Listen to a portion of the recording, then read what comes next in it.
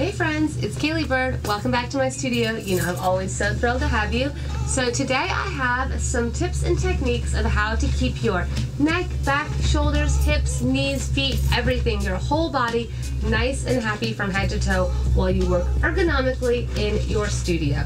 Now this is so important. I can't even tell you, because if you're anything like me, I spend countless hours here at my easel as well as on my computer editing and doing administrative work and answering emails and all those kinds of things. And if you don't take care of yourself, I know if I don't take care of myself, I get so stiff and crinkly and I can't turn my head and my hips get so tight, my lower back winds up having problems. I'm telling you, you need to make sure that you're setting yourself up for physical success while you're in the studio, because preventative maintenance is so much better than restorative. So don't wait until your wrists are hurting or your neck is sore or you're all crunched up before you decide, hey, maybe I need to get a neck brace or a thing or a crutch or a ADA pill or whatever. Now, if your doctor tells you to do any of those things, of course, you listen to your doctor before little bird, of course.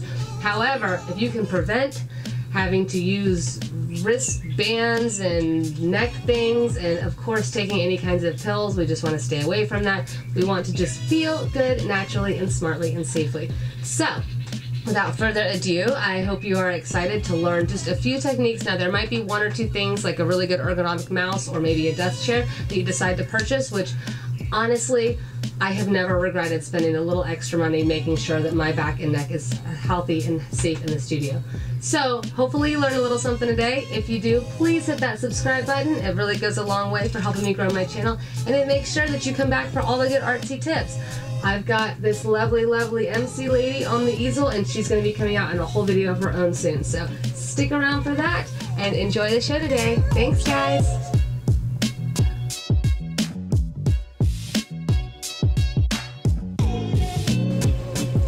Now there are two major factors that you want to think about when sitting at your desk. For one, your posture. You want to be nice, straight, up and down, sitting squarely on your hips, on the backs of your thighs, like your underbutt area. You do not want to be sitting on the back of your hips, slouched, curved. This is no good. You don't want that. You want to sit on the back of your thighs. And you want to be nice, upright, right up and down. I choose to use a chair with no back. That way I am never tempted to slouch or sit. I don't have armrests. I'm never slouching. The only way I can sit in this chair is straight up and down, and I love it. It winds up being incredibly comfortable. When you sit correctly, time just kind of floats by. It doesn't get sore, like my back doesn't get sore. Number two is you want to make sure that your elbow stays at a nice 90-degree angle. Now this is going to make sure that everything is lined up as evenly as possible. You do not want your computer to be too high, because then what happens is you've got too much flex in your wrist. This is flex, this is extension, and either one of those for too long is going to be bad for your wrist. So if your computer is too high, you're going to have too much flex, you're going to have too much of an angle here. If your computer is too low, if you're too high on it, then what happens is you have too much extension. Your hand does not need to be going out at this angle. This is really bad for your wrist. So you want to sit at a way that it is a 90-degree angle and your wrist can come out forward.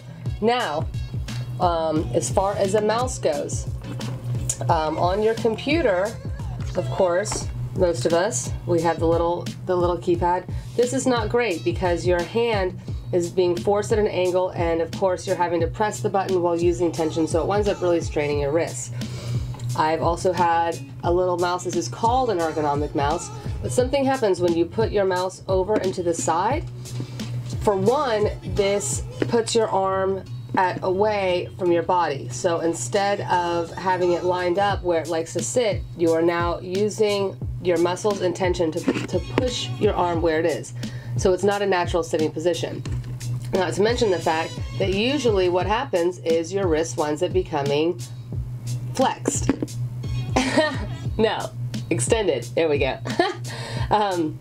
Your hand winds up becoming extended because I'm out there. Look at this angle. It's far away from my body. It seems like it's okay because it's called an ergonomic mouse. Oh, look, it fits in your hand. But trust me, this is what gives you problems. Even if it was up high, it's still far away. I'm still having to use tendons to push my hand away the whole time. What you actually want is an ergonomic mouse that fits your hand in the position that your hand naturally sits. Now, if you notice your hand, if you put it on the table in front of you, this is not a natural way for your hand to sit. It does not go flat, it does not extend out. Your hand will naturally kind of sit at a curve towards you, facing your body. So to have a mouse that fits exactly how my hand naturally sits on the table is ideal. It gives me no stress. I can move around. I've got the clickers right up here. I love this mouse. Now the reason I put it here in front instead of over to the side is the same reason. I want my hand to be in the most natural position, the least tension. I'm not sitting here, I'm not trying to work out, right? I'm not trying to lift weights here. We want things to be lined up correctly because a lot of times you're at a desk, you might not move. Now of course you can get up and stretch, but you might not really move around for a few hours. So this is the most natural position for my body. And let me tell you guys, since I've switched up and got this mouse, I think it was like earlier this year, it has made a huge difference. I was having some wrist issues, and you can probably see in some of my old videos, I'll have a little tie around my wrist, and it has been incredible. Now, just in case I'm ever doing a lot of major typing, I have one of these little foam things I can throw down on my keyboard, but these are not great to get used to because really you should be hovering while typing. You should not really be leaning. Now, I know that in an ideal world we're not, but like I said, if I'm on the computer sometimes for hours and hours, then I might pull this out just to make sure. But the point is that you want to be right angle here and as straight as possible. And honestly, while I'm typing, I should move it in a little bit like this. So I actually will, especially if I'm doing long things, move it in a little bit, try to keep that angle well. And now I'm going to show you my amazing ergonomic chair.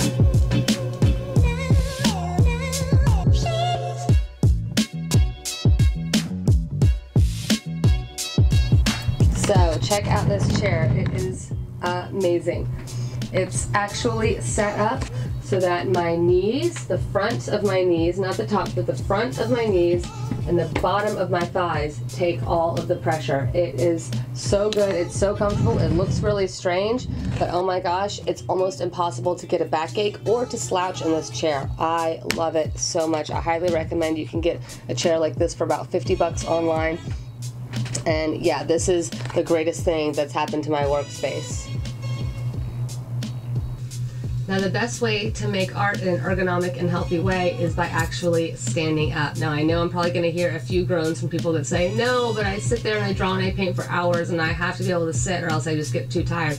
And that's okay. Some people decide to draw or paint sitting. That's fine. I'm not here to be the easel police. But if you really, really want to know, in this artist's humble opinion, standing up is the way to do it.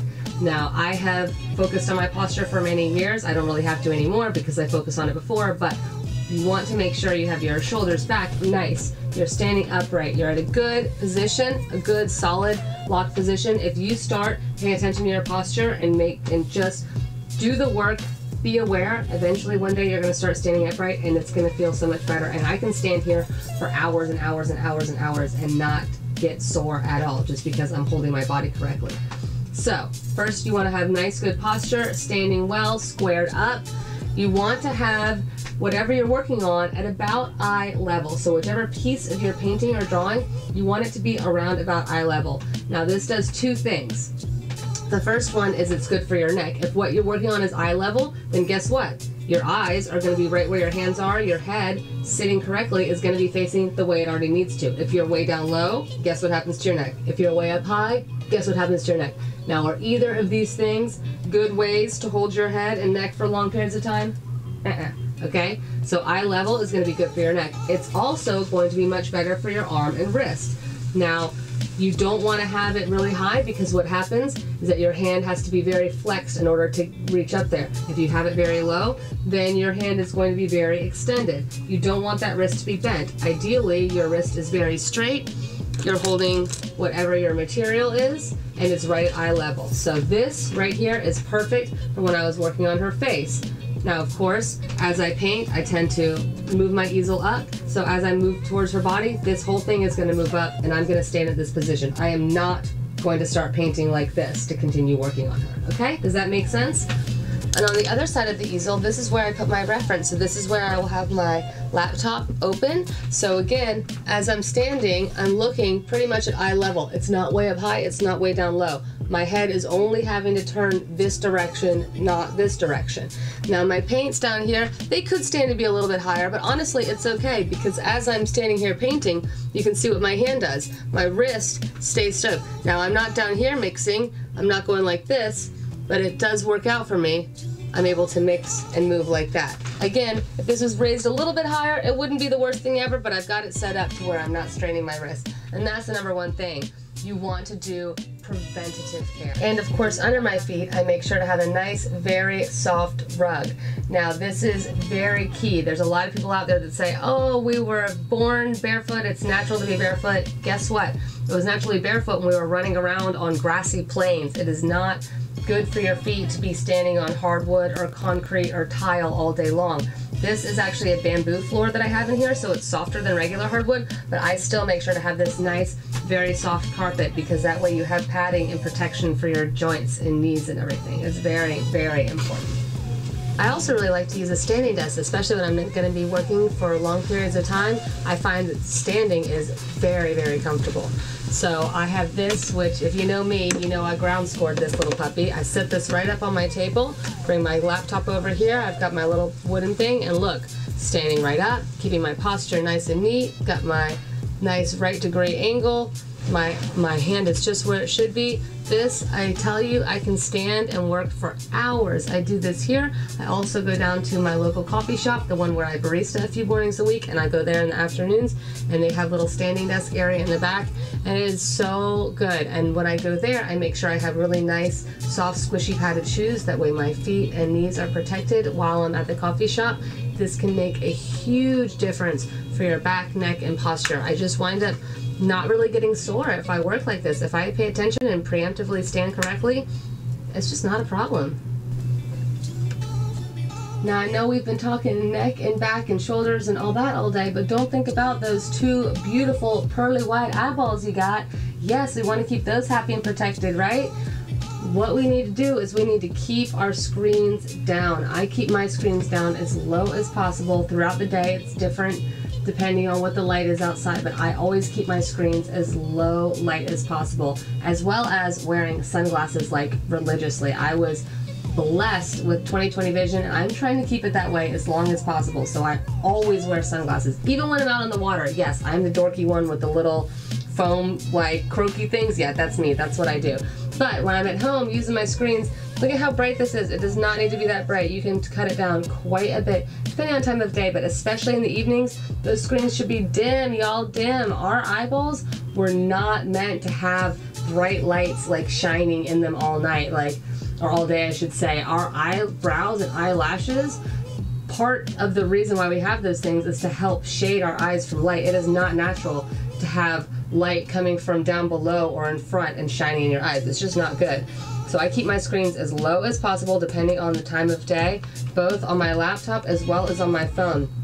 I keep mine at about 30%. Look how much brighter my screen gets. It is not necessary.